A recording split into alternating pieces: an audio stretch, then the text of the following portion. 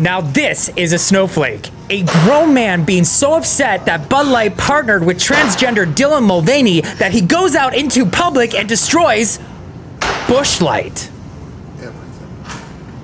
Bruh. This is why you don't listen to Kid Rock on your way to the grocery store.